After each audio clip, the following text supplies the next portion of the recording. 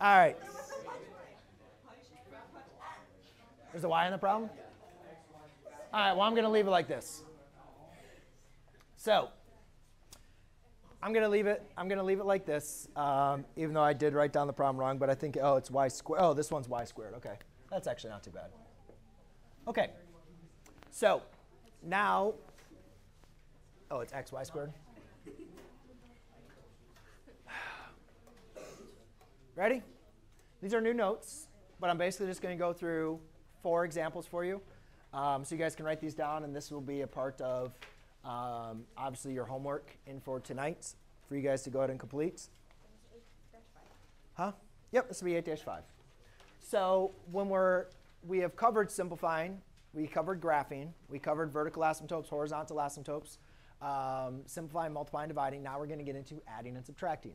And just like with fraction numbers, adding and subtraction is usually the ones that people avoid because it takes a little extra steps.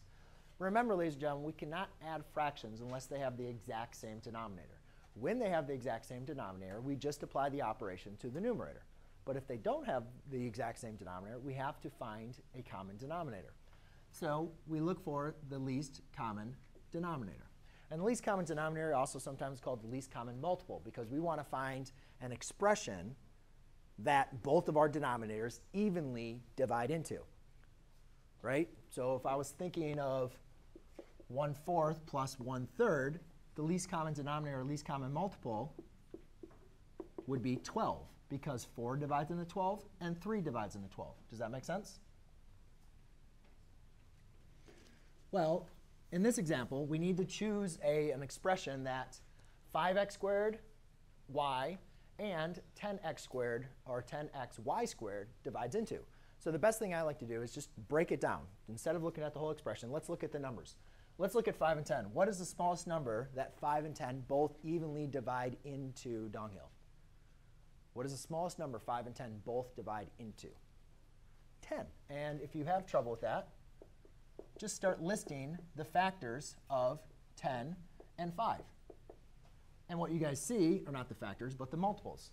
You see that 10 is the smallest multiple that of both 5 and 10, right? So let's just change this to common multiple. Maybe it'll be easier for you guys. 10.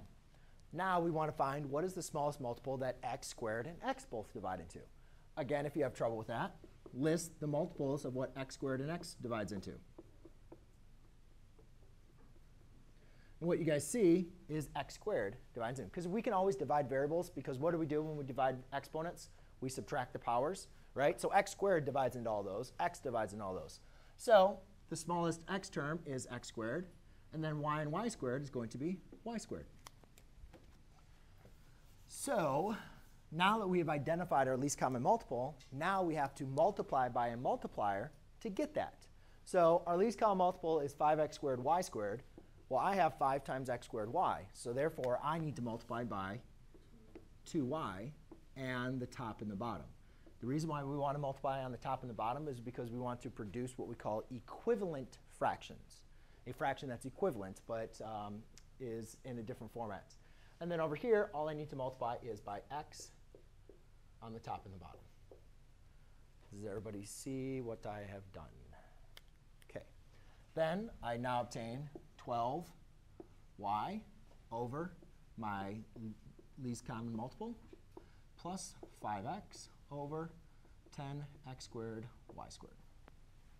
Now they have the same denominator, so I just apply the operation. However, these are not like terms, so I'm just going to leave it as an expression over the common multiple.